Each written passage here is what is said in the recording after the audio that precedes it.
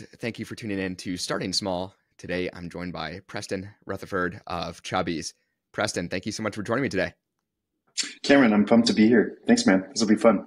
Yeah, well, first of all, I want to mention I'm a huge fan of what you built. And through high school, I don't know if you saw, I made a post a couple days ago, but in high school, chubby shorts was what everyone wanted in my class. So Amazing. I got to say So that. Yeah, cool. for Such sure. a small world. Yeah. To kick things off, I want to get into your upbringing. What was your childhood? What was your childhood like, and where did you grow up? Grew up in Tucson, Arizona, Okay. and childhood was awesome. I mean, I'm super blessed. Didn't come from um, you know, crazy privilege or anything like that. Like two working parents, totally middle class, and they did everything they could though to allow me to get exposed to things, like Mm, being able to do camps on the sports side, but then also on sort of like the arts side. So just got like a really broad exposure to a bunch of things. yeah, And I know, not everyone gets that kind of situation. And, just a lot of love, which again, super grateful for. And I think part of it was also just like a really big um, level of importance placed on just hard work and earning it and being an underdog sort of thing. yeah, And I think that really kind of carried through. Was kind of like imprinted on my DNA sort of thing. But for sure.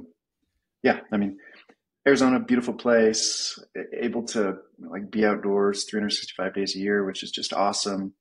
Mm, But not really sort of like a hugely entrepreneurial environment, very much like smallish town, traditional jobs, traditional industry sort of thing. mm, So that also kind of very much painted my view of the world and what was possible for the first, let's call it 18 years of my life. wow. So growing up as a kid, what were some of your interests? Like athletics? Were you entrepreneurial at all? What did that look like growing up? Definitely, definitely sports. Definitely sports. I mean, I loved moving around. Um, I also really liked art and music and like performance art. Mostly like hamming it up sort of thing, trying to make people laugh, that kind of stuff. Yeah, Um, Figuring out how to perform a little bit, how to um, so sort of like flexing the or training the muscle of creativity a little bit. mm, Um, and I was also honestly like really into clothes and apparel and brands. I mean, I think that was always something that was very natural and fun. I mean, I think from a really early age, I would just like buy and sell stuff on excuse me, not Amazon, but on eBay. yeah, Just like my used clothes. Like I didn't really have money, but I really liked exploring and finding like new shoes and cool t-shirts and things like that. mm, So the only way to do it was like buy something on eBay, and then when I yeah. was kind of done with it, resell it. So the whole sort of like e-commerce thing was kind of just like a natural thing. I love it. Um, Naturally gravitated towards it. And then I think outside of that, I was just really excited to just get involved in a bunch of stuff. Yeah, Like just the general idea being you've got like this one chance at living on this planet sort of thing. Try to make the most of it. Just go for it and be all in. yeah, And so I think involved in a bunch of clubs and groups and I don't know, just like really trying hard. A for lot of sure, just effort. for I sure. would never be characterized as like lazy or chill. It was very Yeah, much like the opposite, just going for it. definitely. Well, I'm sure a lot of those interests translated into your years in college, but I saw you went on to study at Stanford. What did you study there, and kind of what was your experience overall there? That's cool. It was awesome. I mean, so grateful to. I don't know how I got in, to be honest, but I studied urban design, which is really interesting. The reason I liked it is just because it was so interdisciplinary. Got to do some economics, got to do some history, got to even do like art history, Mm, um, political science, not only just like basic economics, but like econometric type stuff. So there's a little bit of like the quantitative component. So for me, it was just cool because it was just like a broad set of topics that I could explore. And it was like the singular major that allowed me to do that because I Mhm. was not ready to just study one thing. Yeah. And so it was perfect from that respect. And it was an amazing experience. I mean, honestly, at the beginning, I was like, I don't like this place because it's like too nice, too Mm. pretty, too perfect. And I think I was just a little homesick, to be honest. But I ended up making some really, really great friends. I graduated 15 years ago, which makes me feel super old, but so many of those friendships continue today. And, you know, I love those people and Mhm. so important to my life, both personally and professionally. Yeah. And, you know, it's just college, of course, like again, going all in, effort. I mean, college isn't cheap, right? So Yeah. get your money's worth. But the relationships, I mean, I think people say it, but I really felt it. Those relationships are so valuable. For sure. For sure. So, pre Chubbies and post college, then I saw you did get into a couple different fields. You got into the private equity, some project management. What did that career journey look like for you, and along the way post college? Yeah. So 2008 was when I graduated. It was really hard to find jobs. Yeah, definitely. And it was also like a stressful time. Mm, So the only job I could really get was just being an intern at a company that someone who I lived with started. mm, And, you know, that internship turned into a full-time job. And that was like a startup. You know, it was funded by Sand Hill venture capitalist out of the Silicon Valley. And that was my first taste of, you know, technology entrepreneurship.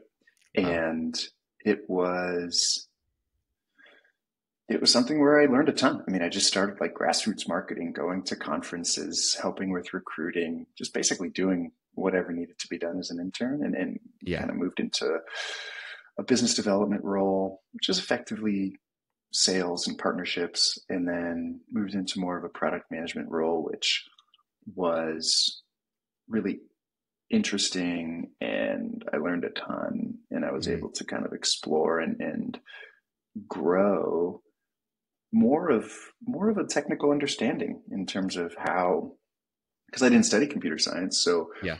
I had to learn a lot of this stuff, which was super fun. And that then I think laid a little bit of the foundation for what then I could bring to Chubbies. But while I was there for about 4.5 years, it was my only job out of college before Chubbies. Yep. And about 3 years in is when we kind of started talking about Chubbies, and we actually started it nights and weekends Wow. for about a year until we were about at a 2 million, roughly $2 million run rate. Wow. Just because we were like risk averse, right? I mean, we wanted to make sure there was a there. Yeah. But yeah, that's kind of where got the ball rolling It's in incredible. terms of like what the heck am I going to do for a job, and then how it evolved into Chubbies. That's incredible. If you can kind of paint the framework here. So 2011, Chubbies officially launches. How did you guys launch with Shopify, solely e-commerce? What kind of line did you launch with? What did that look like at the forefront of Chubbies? Before Shopify, so yes, Shopify, but even before Shopify, it was just we were selling stuff in San Francisco in Okay. person Yeah. and event based sort of thing, but then also extremely informally. We would make just very small runs. This was in the earliest of early days. Yeah. And, you know, we would have like 10 pair of shorts in our backpack, and then we'd go out to brunch on Saturday. And it was very much a just a organic group thing where Yeah. we were all kind of into it. It was a group of people having fun and being very welcoming to anyone like who was interested in like what are those ridiculous shorts, because there was a very distinctive component in Yeah. 2011, 2012. You just shorts, bright shorts were not a thing. Yeah. Like these were materially different from what everyone else would be wearing. So there was very much that coupled with just the fun and ridiculous people who we authentically were and who our friend group was. And I think how welcoming and open we generally were as people got people to just come up to us and just Mm, ask, like, what are those? And mm. what are you guys doing? But that's where it started. We just, like, the Square card reader, oddly enough, had just become a Yeah. thing. So like Venmo was not a thing. And you, this was a way to take credit card transactions because, you know, taking cash was just not something that was feasible. So we started selling in person first. And then, yes, absolutely, Shopify Mm, made it just so easy to just get a store up and running. But yeah, started digital, started D2C only, did that for a very long time. mhm. Um, but yeah, I mean, I think we were the first Shopify Plus store, Wow. but it's very much just um, getting something up and finding like free, hacky, creative ways to get the word out, build a For sure. following, create buzz, all these sorts of things. For sure. So manufacturing on the short side, how did that go? That first line, what did the R&D process look like? Where did you guys look for manufacturing? San Francisco is where we Yeah. started. That's where we were. And the first one was a failure in that person just took our money and didn't make any shorts. Oh So no. that was a fun little lesson. But the second one, we actually had a sample. It was like an old pair of shorts that I think was handed down to Kyle, one of our founders. And we just thought this would be an awesome inspiration um, Mm. piece for us to kind of use as the pattern. And had a few made. They were bad, but it was starting. It was taking a step and allowing that learning process to start. But made some small runs. We would wear it, made some tweaks, and then slowly got to the place where we felt confident. Mm. Like we sold some of them to our friends, but then made some really good adjustments that I think got us into a place where we felt like, okay, we can actually sell these to people who maybe we don't know. Yeah. But they were still friends of friends. But yeah, I mean, that was it. It was making things out of San Francisco. And we held on to making things in San Francisco for a long time, even though it was like ridiculously expensive. Yeah. But that's how we got started. I love it. So talking on the marketing side, I feel like you guys became this organic marketing machine, especially like when I was in high school and I first found out about Chubbies. What worked for you guys? Ad spend was maybe lower at this point, CAC. What worked best for you guys? Influencer marketing, did that play a role at all? It's so funny. No. No? And it was it was just like finding every free thing that you could do that could potentially get you distribution. Finding Yeah. these little, like at the time, one example was like Facebook likes mattered. Instagram wasn't even really a thing. Yeah. And certainly not TikTok, certainly not Snapchat, certainly not like any of these more mobile platforms.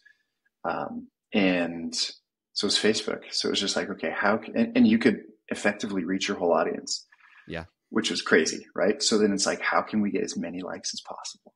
So we would just run these crazy campaigns like promos or contests to just get people to like our page and do so in a way that was effectively free. And so one was just like a koozie giveaway campaign, like a beverage sweater sort of thing, Mhm. and got way too many likes, and we had to find out where are we going to get all these koozies? How are we going to mail them? We don't even have. So we had to like find people on Craigslist who would come and like fill these envelopes with us, and then we realized that you can't put a koozie in an envelope and have it caught and only use like a 30-cent stamp or whatever. And so we were just Uh, like, oh my God, we're screwed. Anyways, that was just one of those fun early things, but it was basically just doing things that didn't cost money because we had no money. yeah. But then it was also just like very organic. I mean, user generated content is like such an obvious thing today. It was not 12 years ago. Yeah. So, I mean, it was just like taking pictures of us and our friends doing what we normally do on the weekend. It just like came across as being super authentic and this being just like a group of friends having fun and people feeling like they were a part of it and that they were Yeah. our friends and that we weren't a company selling stuff to consumers. We were just people trying to live the dream of starting a business and making cool stuff for our friends. Yeah. And that word choice and that vibe was like, it leads you to behave very differently. But for us, we think it was extremely important to getting that early distribution, that early word of mouth, where the friction, I think, to becoming a part of our community, our way of being, our yeah, the broader. I mean, we called it the Chubster Nation, but it was very easy. And then, so yeah, we didn't do traditional like paid digital media, digital advertising for a long time. And then you're right. I mean, the costs were much lower. You could buy customers at a far lower price. And I think we got really good at it. Like we really liked finding like little pockets of arbitrage. Like when a new ad unit would come out, you could do weird things with targeting and like objectives and conversion events and things like that, where it's like if you just were in there long enough, you could find really cool things to do. And we just tried to make our content as funny as possible. Yeah. And some of that stuff worked, and you could get some really good distribution. And then we just tried to make great content that made people laugh. I think one of the other things that we did that I think helped getting some like free distribution was every Friday we would do what's called just the Weekender, where it was just like, we're not trying to sell you anything. Let's just write a funny email and try to make people laugh and have it be something that is forwardable to where people on our mailing list, where there would be a very strong association with, this is awesome, I'm going to forward this. And that led to some early growth in the email list, which was also like very, very helpful. So it was like a lot of grassroots stuff. Yeah. A lot of like, my advice is like start with free and then go as big and bold and memorable and fun as you can, but try not to spend any money and like hold off on just doing like handing money over to Meta as long as you can. Yeah. Because not that that's the beginning of the end, but that's, I wish we waited longer. Because there's a lot you can do, and you can build the brand, and you can really start to generate this beautiful like flywheel where people just come to you and they think of you without having to be prompted by conversion ads. Like this, there definitely is like this DR hamster wheel that we got on, that most brands are on, that makes you feel like you're doing a really good job. For sure. But then when you look at like the fundamentals of your business, it's in a lot of ways eroding. And so I think that was one of the things that, looking back, if we were to do something differently, it would have been maybe wait a little bit and then be much more focused on like brand building work and investing in brand building earlier, even though it's like less quote unquote measurable.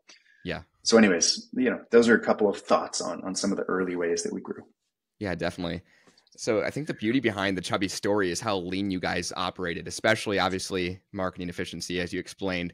But at what point did you then grow the team as the business scaled? And what were those first critical hires, would you say, to kind of for a turning point? That's a great question. We started with interns. So college ambassadors who were sort of like the most passionate and devout.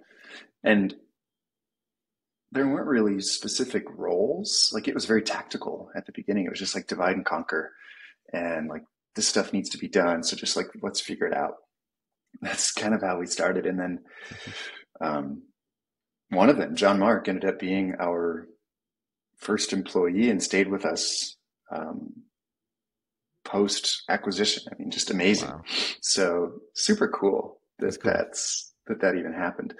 But it was very much just like friends, and who I mean, none of us were formally trained at anything. So it wasn't like we were hiring seasoned marketers or seasoned supply chain people. It was just very much like we got to that point, of course. But at the beginning, it was friends of friends, people who we just thought were smart, fun, capable, hardworking, passionate, and just bringing them on. And then it became in the sort of beautiful mess of just divide and conquer, just find something that needed to be done and do it.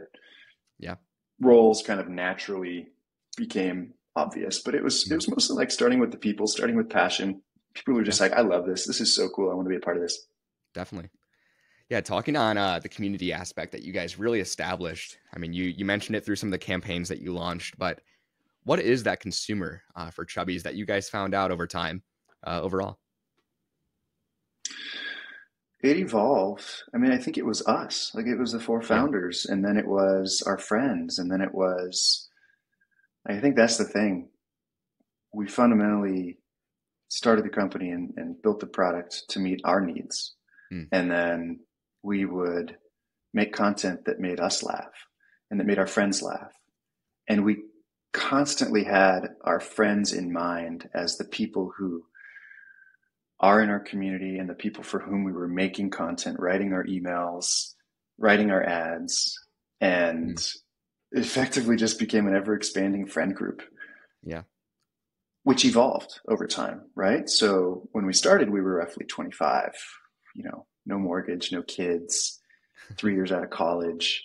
And and then where it is now, it's more of not that that doesn't exist, but it evolved, right, into Yeah.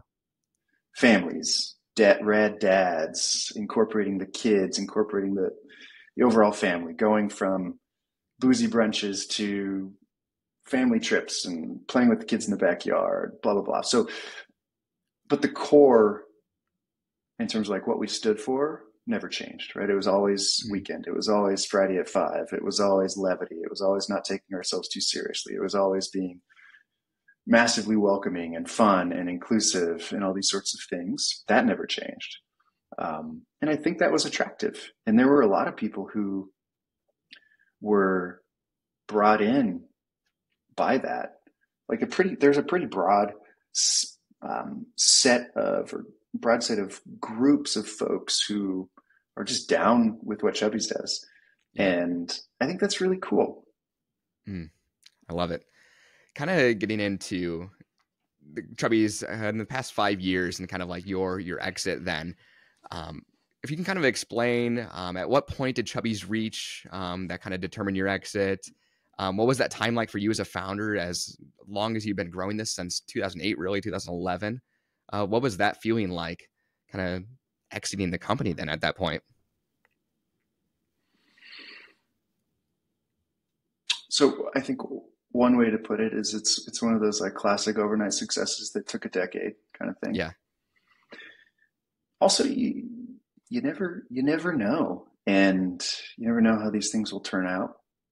Looking back, it's very much, gosh, that was the joy of our lives to just be working with people we love on something we care about in the trenches, dealing with the fire drills, but also getting to experience and be a beneficiary of the community that was built. mm, Um, all of the UGC coming in, just showing people having a great time in their lives and our product. I mean, that is just one of the most rewarding things that you could ever be a part of. yeah, So just a joy being on the journey, really. Something that I maybe didn't appreciate as much when I was in it, but that yeah, I would recommend to any entrepreneur. It may suck and you may feel burnt out while you're in it, but just take it from folks who've, quote unquote, been on the other side of it.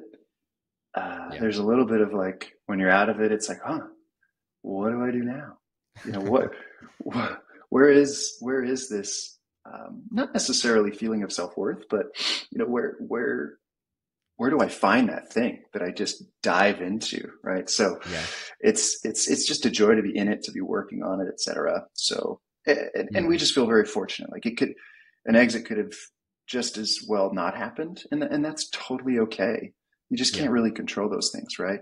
Mm, Um, we were at our best when we were just focused on the customer, creating the yeah. best possible content we could, the best possible product we could, and just letting everything else, like the chips fall where they may. And that is best.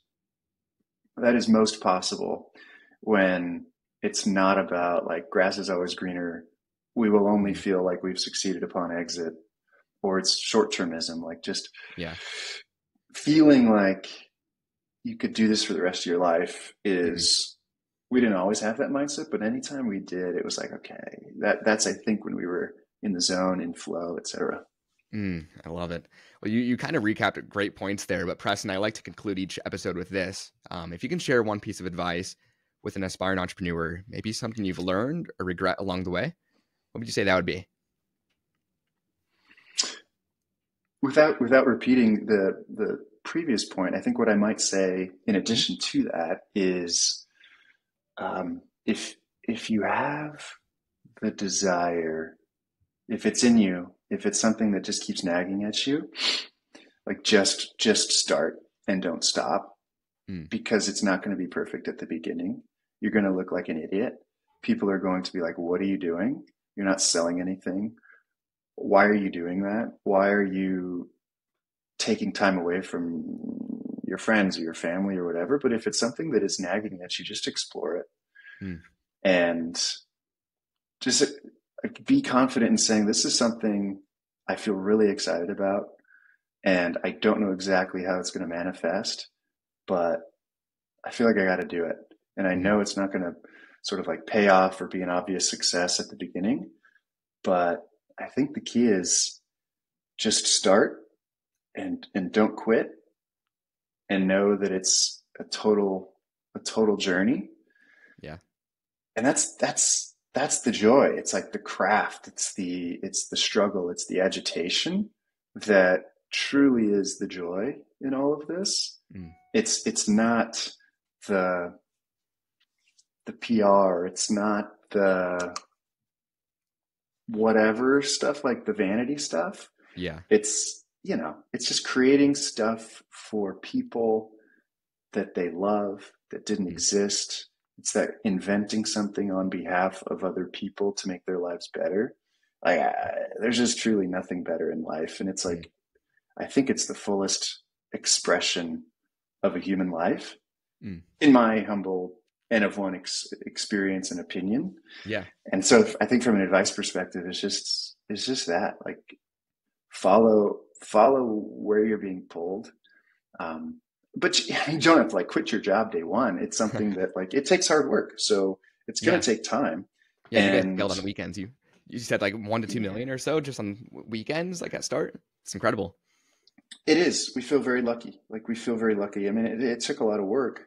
And then the second piece would be find someone else who is similarly passionate, and whether or not they become formal co-founders, but that really pulls you along when it gets hard.